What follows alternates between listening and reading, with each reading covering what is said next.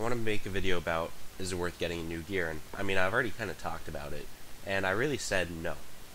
I mean, it's not worth getting the new gear at all. Um, and besides that, I mean, it's all about kingdom relations. So like Zuby, I've become such a good friend with this guy. And then Pyro, he's such a new guy. Like, he kind of came into the fact after I quit.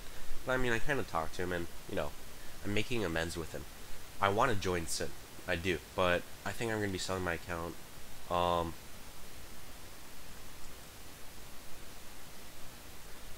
and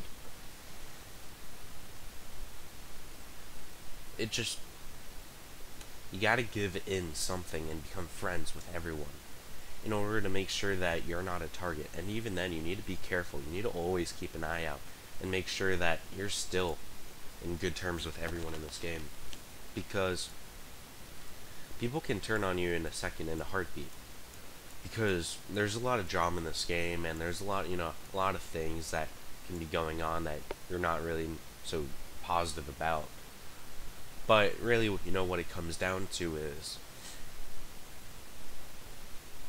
always making sure that you're you're on good terms with everyone. You don't want to be like the public whore who's just dealing with everybody. So it's really a tough business, because how do you maintain a relationship with everyone at the same time? I mean, all I've done was I came in here and I said, alright, I'm advocating for peace. We need to start immediately. Like, as soon as I got in here, immediately, like, look, I played King of Babylon. It's an exact copy of this game. I know how this game works, and I know that if we listen, if we listen to what the developers want us to do, everyone's gonna quit. People are gonna die in the game, and people are gonna get very upset, and I don't want that. I like this kingdom, and I want to see it prosper and grow. And I started advocating for a 24-hour kill event, and I got a lot of people on board. I knew who was going to be a big, and I knew, like, alright, these people are going to be, large players in politics in this game. And I started forming around them, and I started talking to them, and you got to feed into them, and also at the same time, put in your own aspirations and goals for this game. And you got to do that immediately. I mean, it's easy to come in to play later on in the game, but if you're coming in to play later on in the game, what you have to do, the only way to really survive at that point, is by becoming a large force later on in the game, like Pyro, and then taking the kingdom for your own by killing off people. And it's not good, because that's going to kill off a lot of people from the game. And if you're trying to advocate for peace, it's a double-edged sword. You're advocating for peace by killing everyone. So, with that aspect, it's just fucked. Sorry, I should not say that. It's not good, because, I mean, there's very little as to what you can do to advocate for your peace and get that done if you come in late.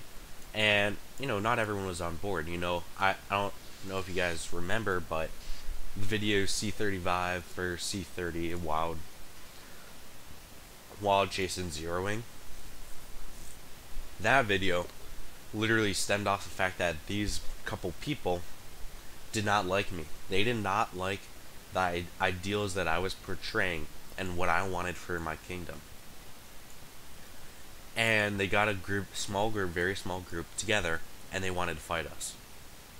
And they wanted to pretty much, say, look, we're not giving in, we're not giving you what you want, because we want to follow what the developers are saying. We don't want you to stop making us play our game. So, they wanted to go to war over it. And that was a lot of fun. I had a lot of fun. But at the same time, they knew how to play the game so well that it's not fun anymore. It's not worth it anymore. So, I mean, at that point, it's just like, is it even worth it?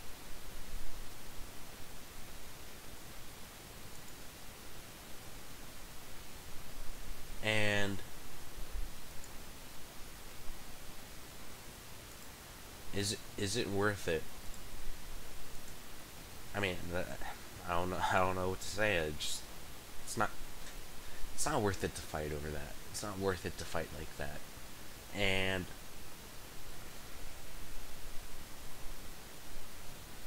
because no matter what you do, there's really no winning. People are gonna get killed and people are gonna quit. Exactly. They don't teach you how to play this game. There is no written guide. There's no guidebook. It's literally what you make of the game. And if you follow the guidelines of a 72-hour kill event from King of Avalon or from Guns of Glory in the event center, you're gonna kill your kingdom. It'll work perfectly when everyone's a C22. But once you get one C30, everyone's dying. Everyone's quitting. Because there's literally nothing you can do about it. When I played King of Avalon, I was a C18. That was the most I could amount to until I joined this alliance called GOG, Game of Thrones. I was a C18, and no one in my alliance knew how to play the game. I was the R5, and I didn't know anything about kingdom relations. I just knew there's a C30, and we're friends with him. We do whatever he tells us to do, and we're fine. And then this new alliance came out, and they said, hey, this man, he's not going to be in the game for much longer. We know how to play the game. Come to us. I took a gamble that I didn't really understand at the time, and I joined this new alliance. And when I joined this new alliance, I gained a lot of friends, and we started talking on Discord all the time. I got this app called Line, and I started communicating with, all these alliance members. And they taught me how to play the game. They told me what to spend on. And I'm like, well, I'm not really into spending right now. I don't want to spend my money on a phone game. I haven't even spent $1 yet. And actually, my girlfriend that I played with, she's like, you need to spend $1. Like, you get so many free abilities in this game if you spend $1. I'm like, yeah, but I don't spend money on games. That's just something I don't do. And I spent $1.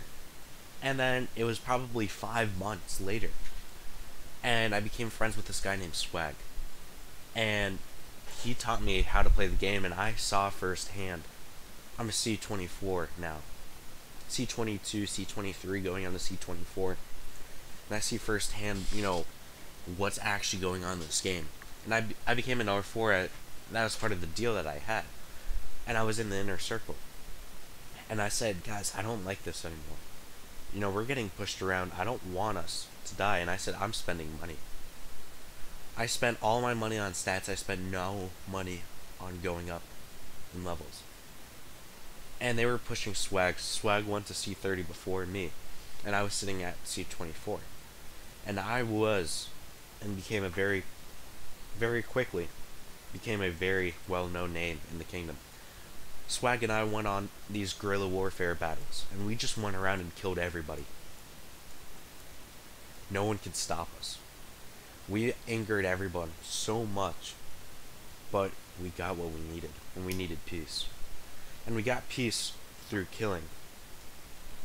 And in the killing, most of our kingdom died and quit the game. And that's not really fun. It's not fun to see, your kingdom quit and give up around you. So,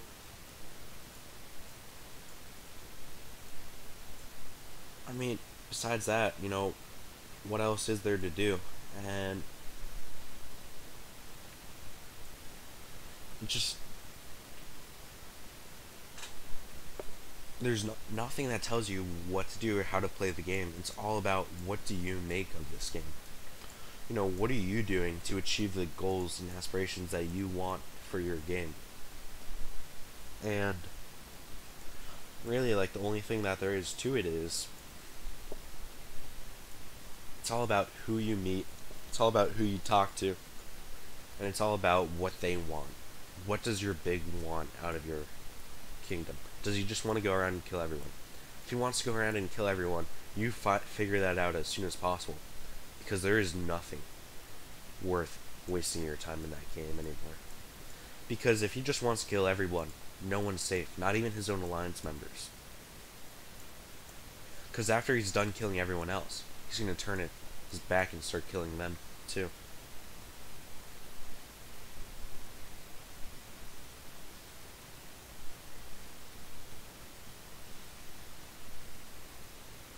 So, I mean, that's really the gist of it. Just, there is nowhere is safe. Alright guys, that's all I have for this video. Thank you for watching.